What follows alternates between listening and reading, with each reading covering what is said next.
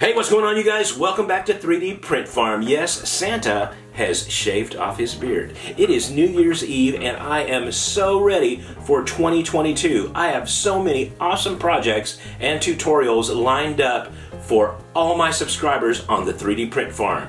Today, we are going to delve into episode 2 of a series of videos to hopefully spark some ideas to get the most out of your desktop or fiber laser and help you make some extra cash. Today we're going to dive into the deep, dark world of patent illustrations and drawings. Show you how you could take these patent illustrations and drawings, chop them up, manipulate them around, and make cool stuff like this. Canvas! Drink containers, coasters, you name it, and potentially make some cash. So before you beat me up on this topic, I have researched this from top to bottom, and the general consensus is that patent and illustration drawings that are filed with the U.S. Patent Office are considered public domain and can be freely used unless, caveat, unless there is an associated copyright attached. Now, I'm not an attorney, but I wish to issue this disclaimer. Hello, makers. Your mission, should you choose to accept it, will be to take patent art and burn it into something cool. As always, should any of you or your team be caught or sued, 3D Print Farm will disavow any knowledge of your actions. Good luck, maker. This tape will self-destruct in 5 seconds.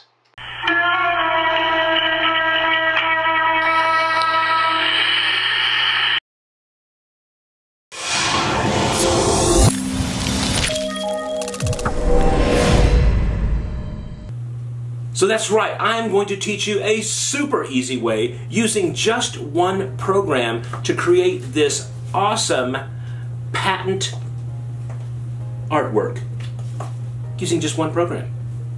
Let's get started. Okay, head on over to your favorite browser, click in the search box and type in patent drawings. And over here in the top, click on images. There are literally hundreds of thousands of patent drawings. As you can see here, it covers almost every subject, from science to toys to electronics. In fact, that looks like a slinky. It does look like a slinky. So yeah, it's that's really kind of cool. I mean, that's a cool drawing. Look at some of these other items in here. I mean, some of these things are just bizarre, wacky. There's a mousetrap. So, but today we're going to be dealing with, I have no idea what that is. Is that a diaper for a donkey? Cat, maybe? Dog? I don't know. But we're going to be dealing with firearm patents. We're going to become a firearm dealer. No, that doesn't sound right. We are going to be dealing with firearms today. So the one that I chose was the AR-15 or M16 style rifle, and it looks like, what have we got here? All kinds of cool stuff. Winchester, Colt 45. This looks like something similar that we are going to use. So yes, this is the firearm having an auxiliary bolt closure mechanism, which looks like this is the forward assist on an AR-15. So that's a really cool drawing. So it looks like it was patented in 1966. So what I need to do is I need to grab this number here. This number is the patent from the United States Patent Office.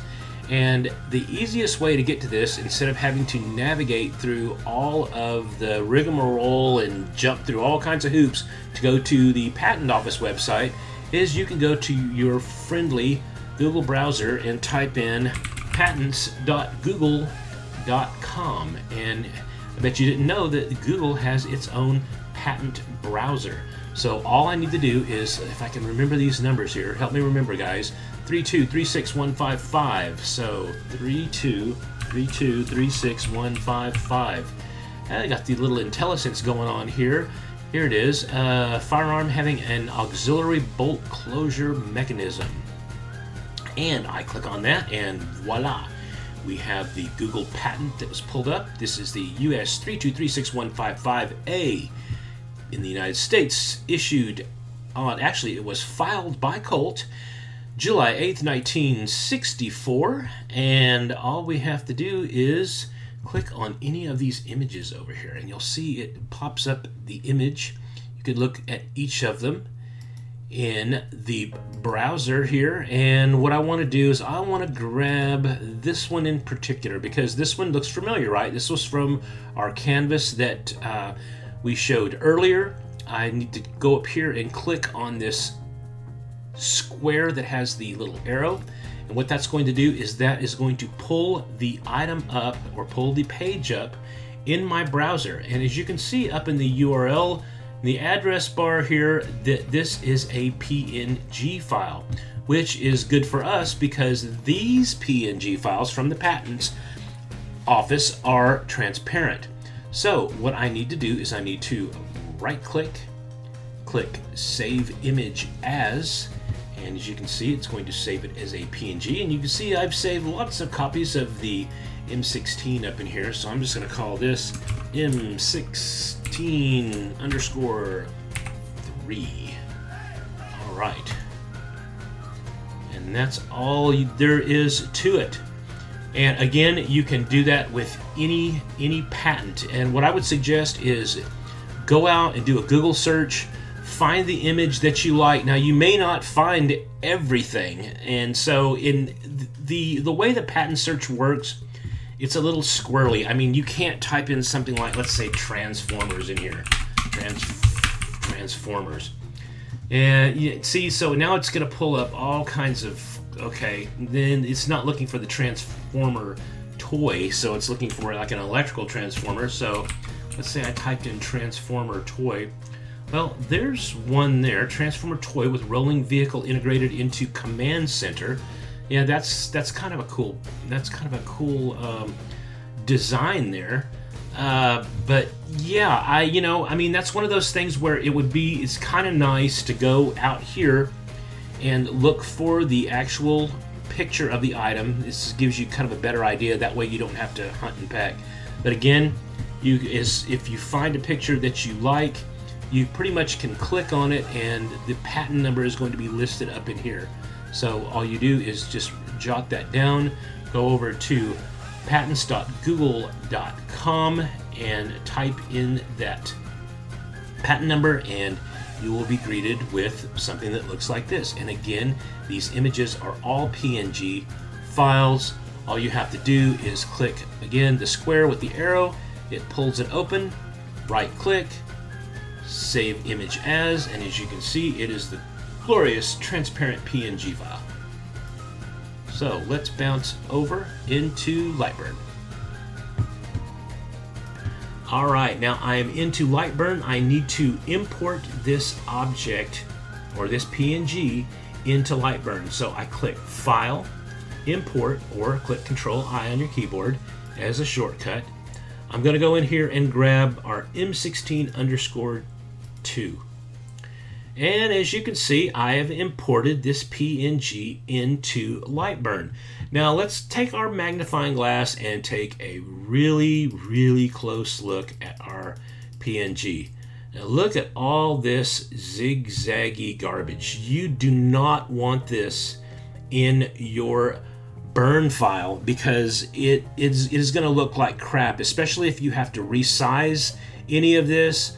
It's not going to look right, trust me. So what we want to do is we want to take this, we want to convert this into an SVG, a scalable vector graphic that we can manipulate at a later time, or move it into Illustrator or Inkscape or whatever program that you have that is a vector program, and make manipulations. But now we're going to do all of this within LightBurn. We're going to not even look at those other programs. We're going to do all this within LightBurn. So here we go. Make sure that your image is selected. When I select my image, you can see these little squares around it and the little dancing ants that are around the object. That's to show you that it is selected. I want to go over here to Tools, and I want to select Trace Image. What it's going to do is it's going to open up a preview window. Now, hot pink is good. Hot pink in spandex is not good, but hot pink with your image here is good. So we're going to leave everything alone, because if we make changes to this cutoff, as you can see, it goes from hot pink to black and white. Hot pink is good. Okay, click the OK button. Now, it doesn't look like it's done anything, but as I click this image, and oh, check that out, is that gorgeous vector graphic, or the image has been traced. So we don't need two M16s on the desktop, so we're going to get rid of this one. So this is our transparent image, and if I click off of it and zoom in, check that out, of all those smooth, non-zigzaggy lines, you could take this image, blow it up to the size of the side of a building, and it would not lose resolution. And that's what the cool thing about scalable vector graphics are. You can blow them up any size you want, shrink them down any size you want. They're not going to lose any resolution like a JPEG or a PNG. Well, we are not done with this file, because again, this was filed back in 1964, and as you can see, that looks like a part of a fingerprint on here. It has all these little dots of dust and smudges, and there's this, looks like something from a copier line. We need to get rid of all of this stuff to make sure that our image is nice and clean for the laser. So what you want to do is you want to go over here and click your select tool. Click your select tool, hold your left mouse button in, and click and drag around the object, okay? Wait a minute, it's not doing anything. Well, you know why? It's because this object is, it is looking at this object as one physical piece. We can't select any of the individual items in this drawing. Why is that? Well, it's because they are grouped together as one object. So we need to split them apart. The idea is you click your object, right click, select ungroup. Now everything is broken up into teeny tiny little pieces, okay? All like my M16 up here is just little bits of vector graphic. That's going to help us now, because now we can get rid of all this gunk down here at the bottom. So we're going to select this. I'm going to click my delete key, and look, that is gone. Now I'm going to go up here. I'm going to, let's see, I'm going to undo that. Didn't mean to do that. I'm going to drag around here, and looks like all these little dust specks here. All of those need to go away. I need to make that go away. All this stuff up here, those fingerprints, I need that to go away. It looks like there's another dot over here. That to go away. Looks like there's some items down below here. All these little specks.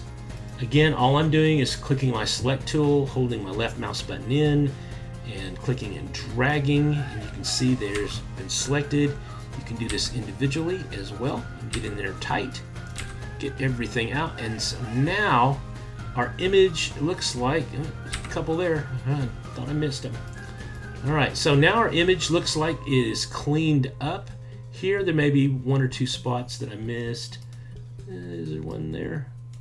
Yep, and one there. Okay. So now what we want to do is we want to chop this image up. We want to chop it up so we can move things around, make it, you know, make it kind of look like this guy here, okay? Kind of make it look like this guy here. Of course, we didn't pull this other page 2, but we're gonna change it up just a little bit. So, but we'll give you the idea of what we're doing here to make things a lot easier. So what I want to do is I want to break this image up into components that I can move around. Okay, so it's super easy to do. All I have to do is go over here and move this up so I can see it. Now I kind of like the way this type is.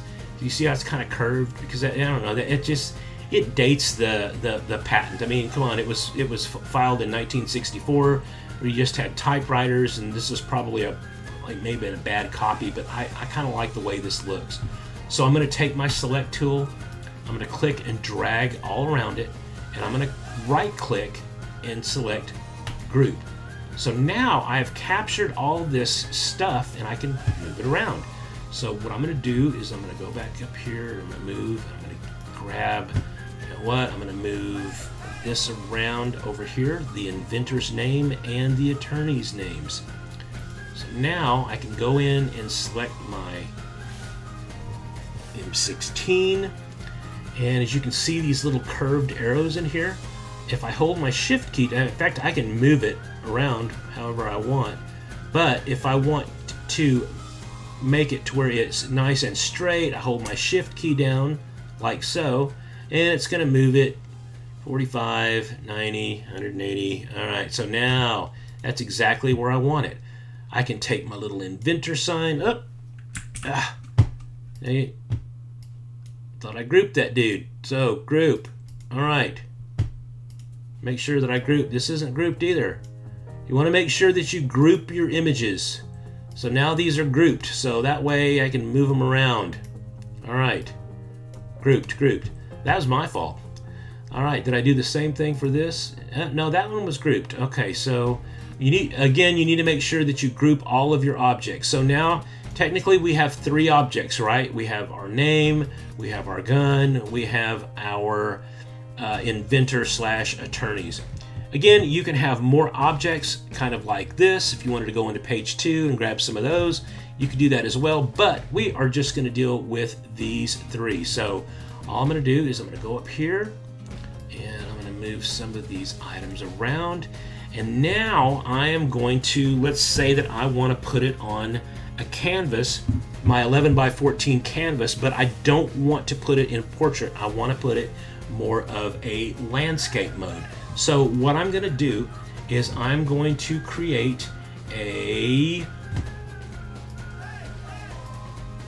pseudo canvas here. So I'm going to do, let's see, so 11 by 14 is, what's that, let's see, it's 270, since we're going landscape, that's 279 millimeters roughly, and 355 millimeters on the, I don't want to draw another square, I want to get rid of that. I need to choose my select tool. Now I've got all my objects here, and I can place them the way I want to here. Let me go ahead and center my canvas that I'm going to put on my laser, and I'm going to move the attorney's name down, I'm going to move this down, and it's kind of like, well, Garrett, those guys are kind of small. Well, not to fret. Let's get everything lined up the way we want to get it lined up. In fact, I'm going to select these 2 objects. I'm going to go up here to my toolbar, and I'm going to select align selected objects along their vertical centers. So watch what happens when I click. Everything kind of lines up. Okay, so these 2 objects, the title, the firearm, are lined up. I'm going to take my attorney's and inventor's name and put it right there. Now I'm going to select all 3 of them. I'm going to group. Yes, you can group within groups. So now I've grouped within groups. So now I've got one object that I can move around. So all I really have to do is select the object and make it larger. Remember, it is a vector graphic. I can make this whatever size I want to, and it is not going to lose any resolution. So check that out. That is nice and centered in that canvas. Now, if you look over here under the cut layers, I have the output set to null over here on this blue line, which means it is not going to burn on my canvas. Only the fill up here will do that. Now, you're probably curious about my speed. Your mileage may vary. You may want to go check out my friend Jim video over on the Edge of Tech. He has a really cool video on how to look at different colors when you're burning onto canvas. I'll put a link in the description below of my video. But I set my speed on this particular one to 6,000, and a max power of 75%. This will burn this object in about, I believe it was, yeah, this says an hour. The other one that I did was around 35 to 40 minutes-ish. Okay guys, the next step in creating our wall art for our patent, our M16 patent, is you're going to need a canvas. So I went out to Dollar Tree. I found these 11 by 14 canvases for $1. I mean, it was a 2-pack for $1. You should be able to pick something up like this in your local hobby store or craft store. Then you're going to have to go back and paint them. I painted them with either black paint or dark blue paint, and that's entirely up to you. I used Krylon. That seems to work the best. I use a technique that my buddy Jim Edgeworth uses. He has a video over on YouTube from the Edge of Tech, and the video is how to make money making wall art with a cheap desktop laser. And if you haven't seen this, this is his technique that he uses.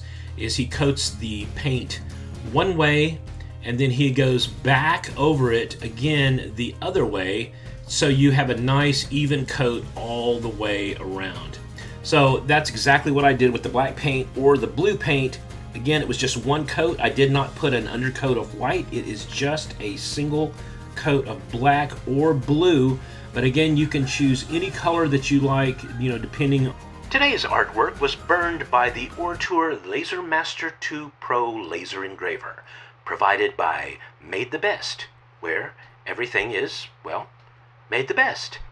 Links in the description below, along with a discount code to save you some money.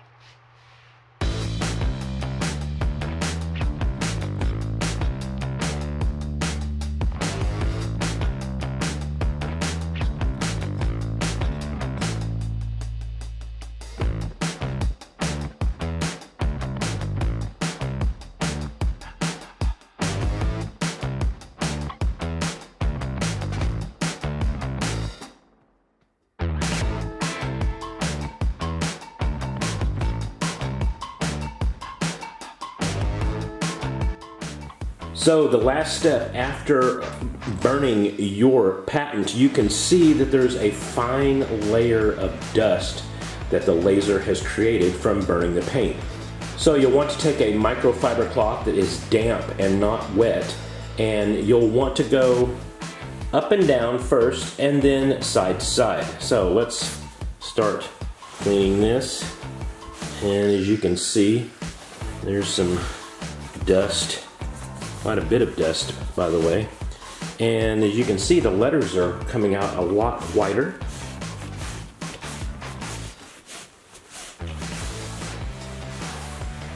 Yeah, look at all that.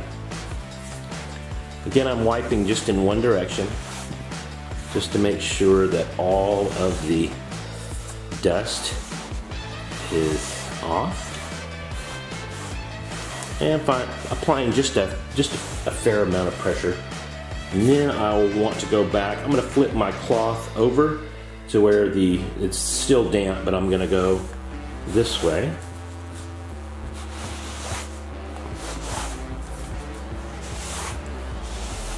All right. Now, the final steps, I want to take the other side of my cloth that is not damp. It is dry, and I'll go through and just go through and wipe any little dust particles that may have, see, there's really nothing on here, so I'm just going through and wiping off everything. Awesome, there we go. The M16, patented February 22nd, 1966. Once again, thanks for joining us on today's episode of Learn and Burn here on the 3D Print Farm. If you haven't smashed that subscribe button, please do so. I have tons of tutorials and new products lined up for 2022, that's hard to say, for 2022 on the 3D Print Farm. Have a great day and Happy New Year.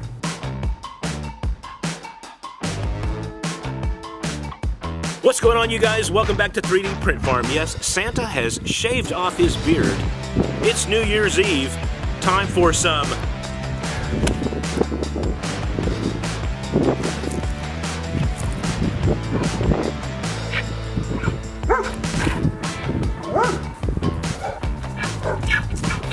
Ziggy. What's going on, you guys? Welcome back to...